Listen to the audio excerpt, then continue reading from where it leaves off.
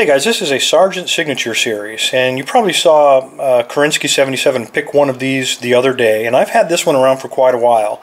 This is kind of a special lock. This was sent to me by SELIM last July, but he hasn't been sitting still. This lock has been on the world tour. I sent him to the Caveman 1966, who did a rather unique way of clamping this up with a pair of vice grip pliers, and in fact he managed to pick it. So, and then he sent it back to me, I guess, to give me another try at it. We got both keys. We have the operating key, and we have, get that out of there, and we have the control key, and you can tell the control key because we got a C on it right there. Yeah, I have to tell you, I've struggled with this lock over and over, but when Korinsky 77 opened it up and showed me what the inside looked like, I really got a better idea of what it was I was fighting. Because when you look at these keys, and please watch his video for much more detail, there are side pins on both sides, and for some reason I was under the impression they were only under one side. The other problem I was having, and after watching the Caveman whack this thing, I was clamping this up in my vise, and the control arm there was actually clamping with a piece of leather wrapped around it, and it was locking it and binding it in place, and I was having a lot of trouble with it. When he clamped it with the vice grips down on the bottom here, leaving that free, I realized that maybe I was screwing myself, and indeed that was the case. Well, anyway, enough talk. Let's clamp this thing up and see if we can get SELIM's lock unlocked without a key. Alright, we got this baby tied down. I got a piece of leather wrapped around the back of it, and I'm only clamping on this top cylinder because I found that when I clamp on the bottom part of the cylinder, it kind of freezes the core. It pinches it inside of there. So anyway, it does rotate freely. I can work around the camera. Let me move the camera just a bit so I don't bump into it too much. And the key's a little hard to come out. I don't know why, other than this lock is way out of max code, so that's probably why they don't pin these commercially like that. You know, we can pick it like that, but what I'd like to do is something a little different. This is the control side, and you can tell the control key because they usually have control or a C on it. This one will rotate to the left. Now when we rotate to the left, let me move the camera.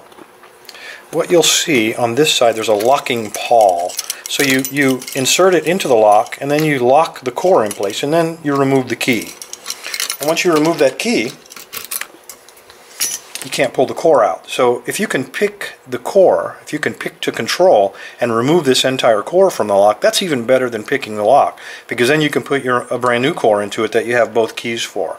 So let's just try that. Let's try to pick it to control. Let me put this, line it up a little bit better here. There we go.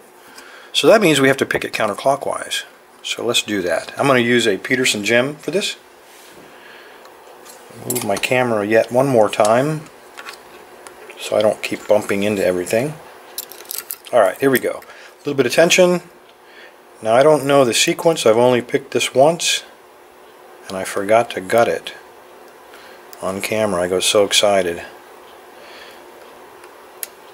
So the sequence will be, as I recall it, you pick out of sequence. You pick the upper, you pick both sidebars, and none of them, you don't pick the entire sidebar. You just got to let the lock tell you what needs to be picked.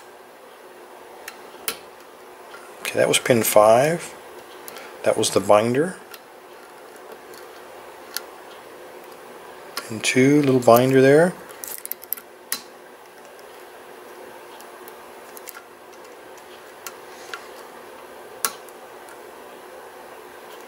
Okay, everything on the top seems springy now. So now what I'm going to do is go to the bottom and see if I can free up that sidebar. It's probably binding on us, and that'll let us pick some more of the top pins. There we go. I just touched a pin on the right side, on the right sidebar, and I got to turn. You heard that click. I'm going to keep going. Maybe there's another one back there I can get. Nope. They're all springy. Alright, let's check the uppers again. See if one of those is waiting his turn.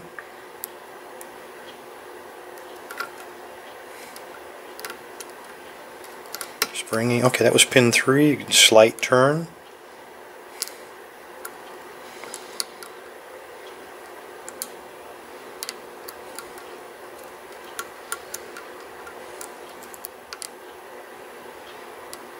Okay, pin 2, binding.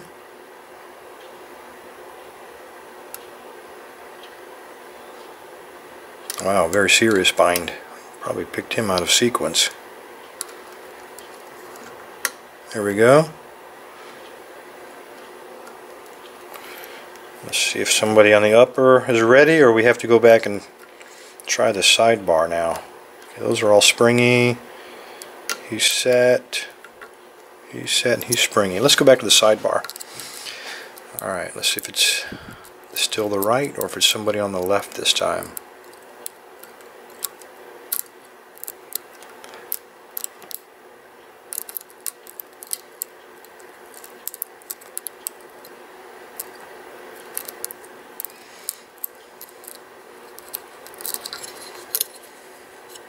It's like picking a dimple lock, according to Karinsky.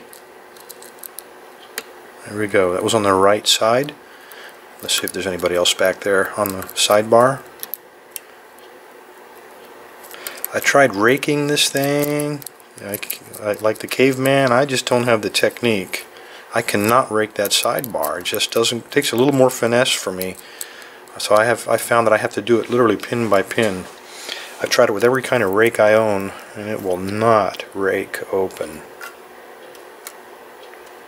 I end up oversetting them or something, I don't know.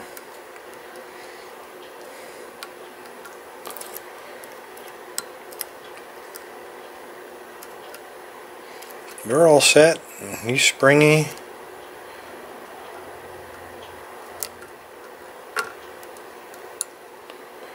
Huh. Let's try the sidebar yet again. Maybe I missed one. They're a little hard to get. There we go. So there we are. Control. I'll hold that and I'll move the camera over. And I think you can see the control arm is now, oops, the control arm is now completely depressed. And the key is turned just a little bit to the left. I'll rotate it back so you can see. There we go. We're back. Now it's locked back. Let's gut this thing. Let me move the camera. Take this out. Set it right there. This. Take this. Alright, what do we need here? Screwdriver.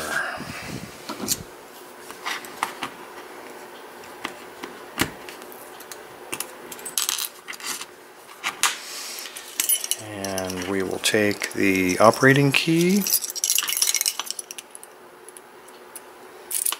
rotate him, and we find a plug follower. I think it's a medium, yep. Okay, as I bring this out, I'm going to hold my finger on the pins and rotate it so you can see the sidebars are both in place. I'm going to put my finger so they don't spring out. There goes the pins on the other side, a couple of them. But the sidebars, find my tweezers. Come on, camera, focus. Come on. There we go. I'm going to take my thumb off. And the sidebars, come out of there, you devil. There goes another pin, fell out.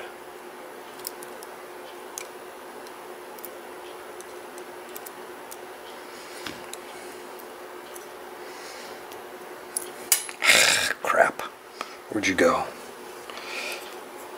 Okay, there's what the sidebar looks like.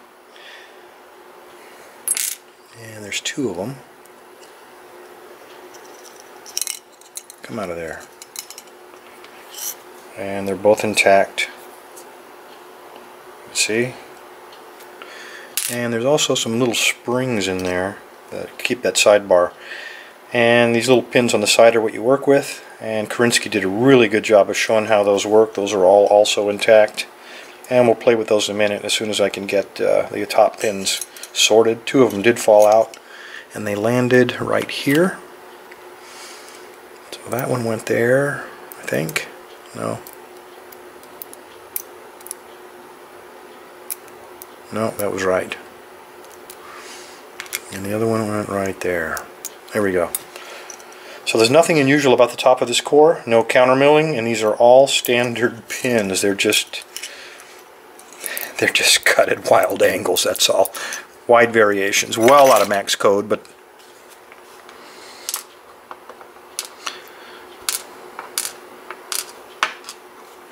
Okay, nothing unusual. No countermilling, no threading, nothing.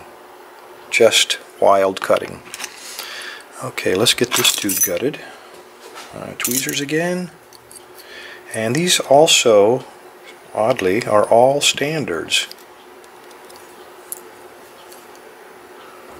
One.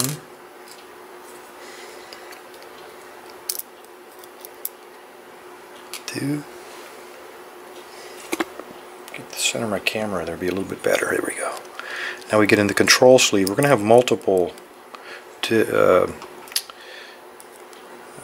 pins in here. He's not going to come out just yet. Yes, he did. There he goes.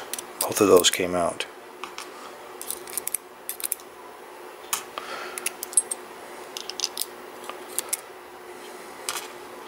And the last one, come out of there. There you are. Alright fellas, there you go, and there's your control sleeve, comes out of there. Springs going everywhere, but there you go. The Signature Series from SELIM. Thank you, sir, for giving me a chance to, well, giving me many months to play with this lock and send him on some frequent flyer miles all the way to Denmark and back. Everybody, thanks for your time. Stay safe and stay legal.